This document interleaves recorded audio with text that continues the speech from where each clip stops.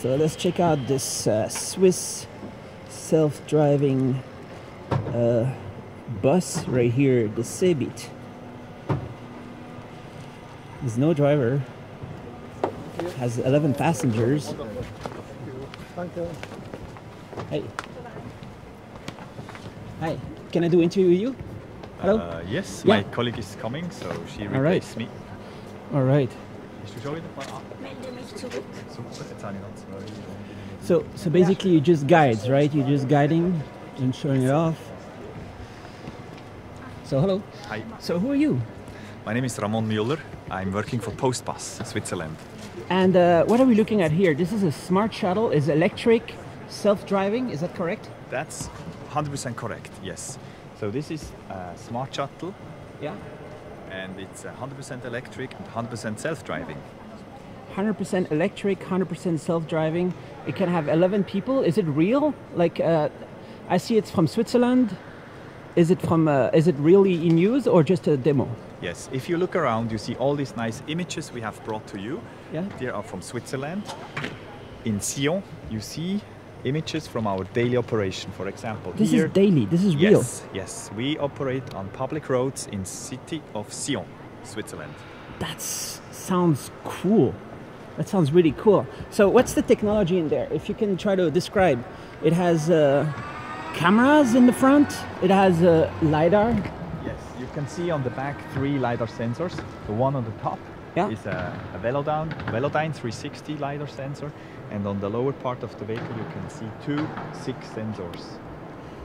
So it has LiDAR and some other sensors, and is developed by Swiss or French, or who made this one? No, the vehicle has been developed by a French startup.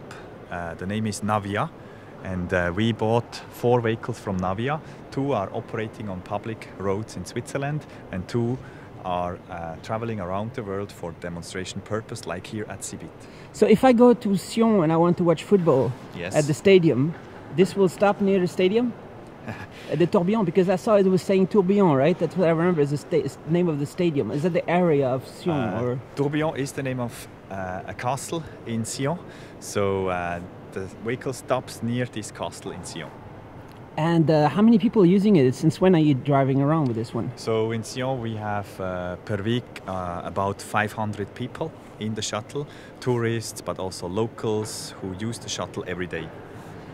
But there's no accident? It's just perfect? It's just going smooth? It's a test, and we also discover some issues.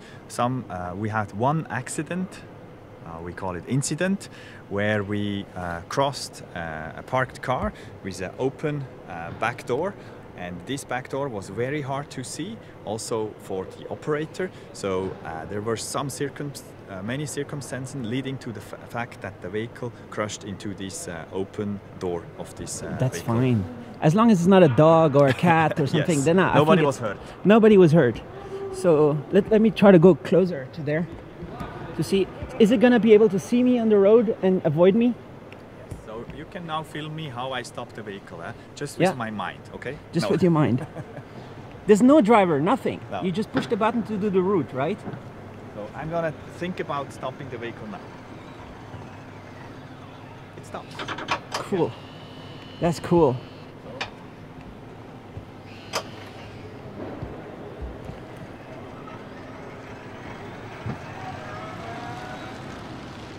So it says Carpostal. Does it have to do with the Swiss post office? Yes, you know we have a business in Switzerland. This is Postbus Switzerland, but we also have a business in France. This is Carpostal France. So we don't only operate in Switzerland. We have in Switzerland 2,200 buses and about 900 buses in France. And what's the cost to operate something like this compared to paying a driver to drive around and oil and today is it potentially in 5-10 years it's paid off? You know, today as we use a security driver on the shuttle, it's about the same cost as a normal bus. But in future, if we manage to get rid of the security driver, because you know the law has to change and we need permission to do that on open roads, then the cost will be lower. But you know we also have other jobs created around this product, because we have also operating base where we have a control center with people working there, and also we need people for maintenance. And all you guys. And all us to develop the system. Which is actually a cool job you have. You're going around the world showing it off and saying, hey, everybody should get this kind of stuff. Sure. So this is like the cool kind of entrepreneurial spirit and engineering and stuff. And Navya is a startup? Yes, that's right. Navya is a French startup. Is this the first product? We bought vehicle number 3 and 4 from them, and now they're ramping up. So yeah, we are in a very exciting stage of this project. Nice. I'm gonna try to stop this guy. Okay, cool.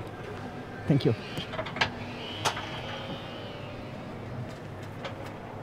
How about, is there any chance we can jump on board this guy? This one is gonna fill up and we can take the next one, right? Sure. Let's go and look how it is and feels inside. So how long is the battery life? Well, yesterday we drove about 11 hours on this track, and after the service we had still about 70% battery lifetime. That sounds like you can totally drive the whole day and charge at night. Yeah, but it depends on speed, on air condition, if it's on and off. It depends on a lot of factors.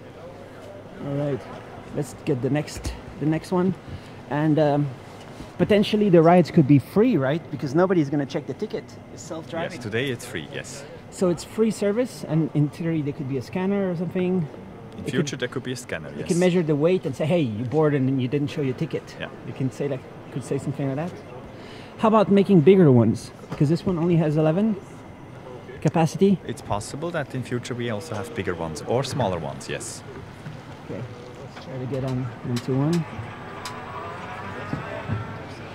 Yeah, it's gonna go on armdevices.net. Actually, I'm from Switzerland also, and I'll post it on my YouTube.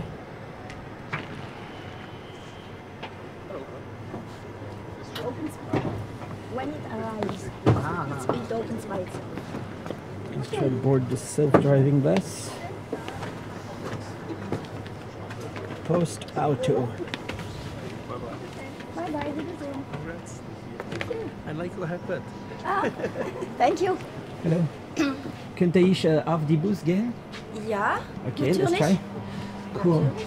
So it has, it feels like a normal bus. Where's the driver? Where? No driver. So you just push the start button and it will start, maybe. Yeah. But please, you have to sit down when we ride, please. You will be the driver? Okay, cool. Is it okay you can talk about it on video?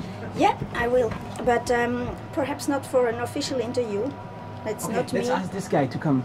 So, I don't know. He is doing an interview already. Yeah, it was So, me. so you just can perhaps wait for the next tour, but you can already make pictures. So I just go around.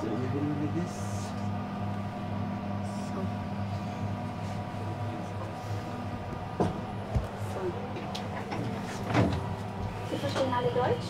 I don't speak Dutch. So. Ja, das wird ja auch. Also, Nice. ich versuche zu erklären, wie es funktioniert. Was ist die Basis? Die Basis ist, dass wir die ganze Strecke aufnehmen. Dreidimensional wird gespeichert in dem Computer. Dreidimensional. Darauf It's got some plural. arbeiten und eine Kartografie auflegen. Und zwar mit den Haltestellen, mit allen Verkehrsregeln, mit allem, was voraussehbar ist, wird kartografiert. Das ist dann gespeichert. Zweites